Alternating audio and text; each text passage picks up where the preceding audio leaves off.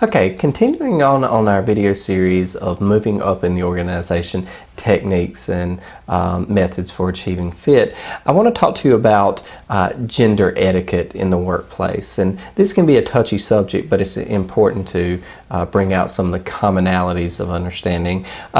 When addressing a female in the organization in a letter or writing, address them MS, period. Not MISS, even if you know they're married, not MRS, MS. It's appropriate etiquette, and it's a neutral form of salutation. Okay, so soften gender pronouns when you can. Don't always jump to him, her, him or his when you're using pronouns to refer to things, right?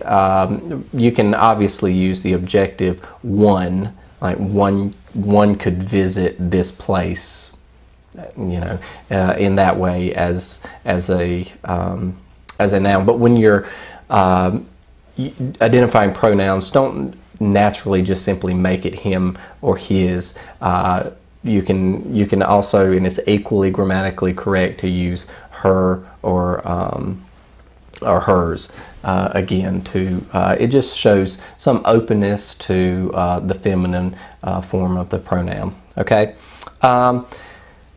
guys, be careful with space dominance. It's a general tendency that bigger individuals have, typically overconfident individuals, males, who, when they sit down, you spreading your feet wide and having your legs wide at a common sitting space, it claims more room and more territory, causing other people to sit more closely together.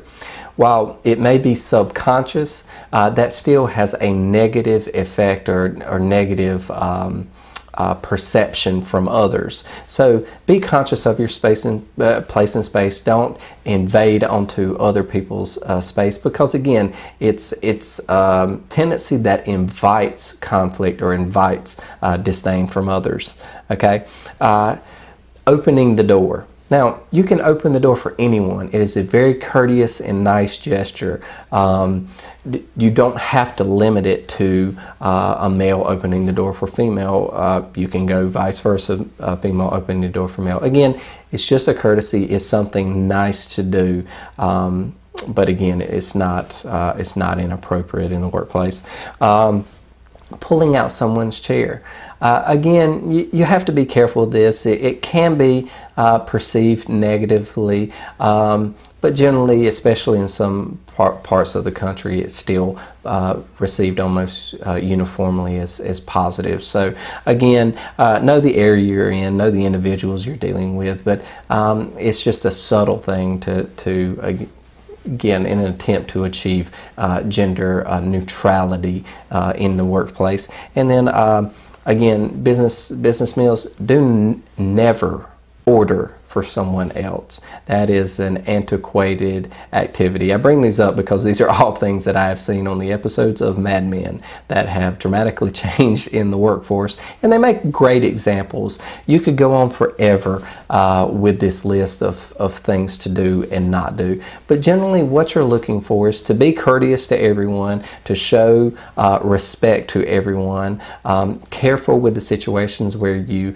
follow antiquated activities of treating one gender differently than the other, and all in an effort to achieve comfort and uniformity of treatment in the workplace.